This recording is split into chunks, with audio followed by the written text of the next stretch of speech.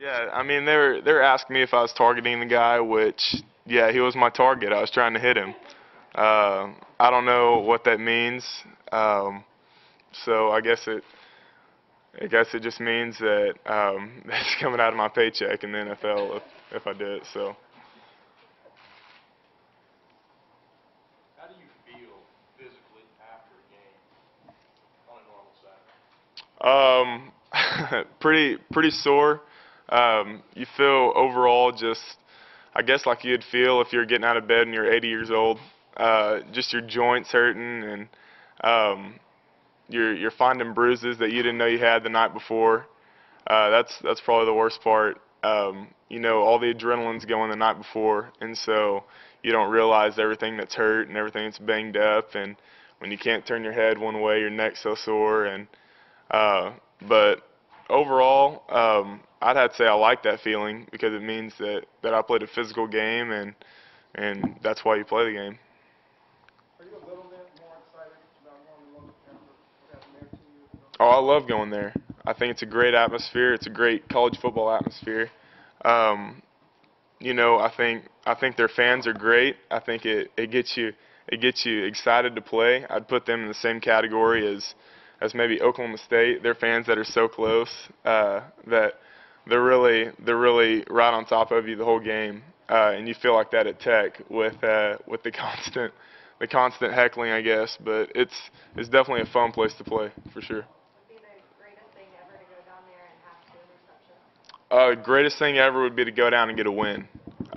That'd be the greatest thing. That's all that we're trying to do, and uh, I think since everybody wants to refer to 2 years ago, that really would have made my week a whole lot better if everything would have happened, but we would have just won the game.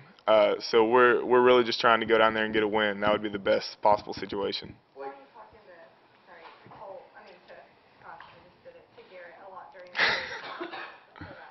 Were you trying to encourage him? Is that something you'll do a lot this week when you know the kind of environment it'll be?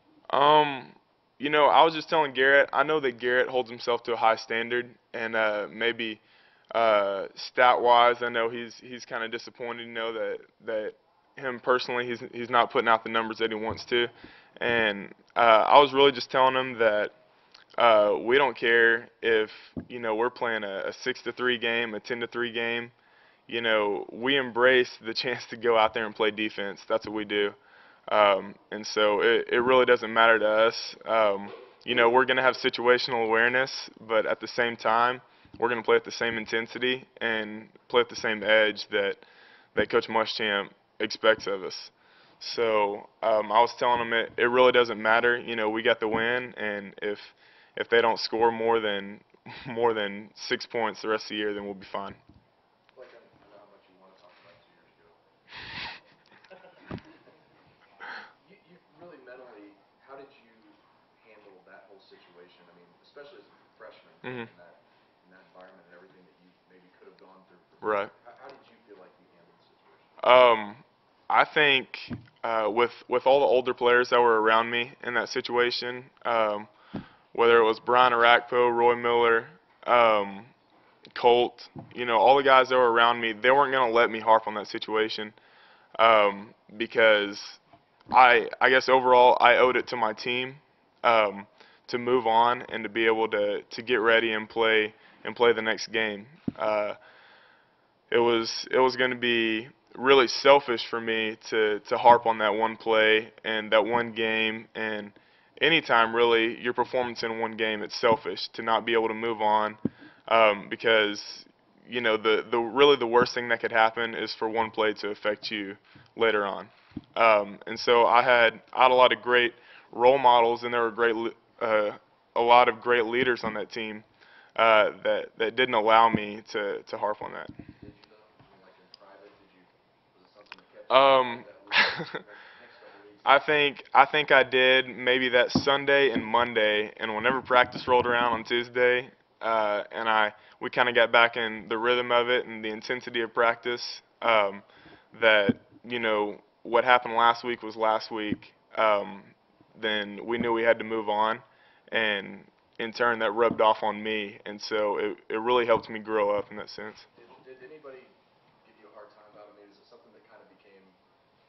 could kind of laugh about it? Oh yeah, sure. Guys, like when Shockey and Aaron drop on the Bryce, you can give them a hard time about it. Sure, yeah. You wanna be able to keep it loose, so you don't go out there and lock up and not be able to make plays.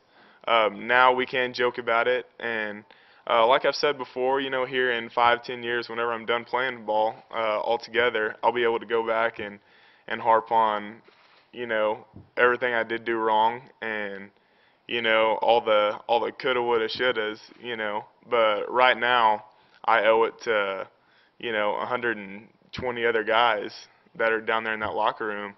I owe it to them to move on and play one game at a time. And right now in 2010, we're playing the Red Raiders of 2010 with our team this year. And so what happened last year, what happened the year before is really irrelevant.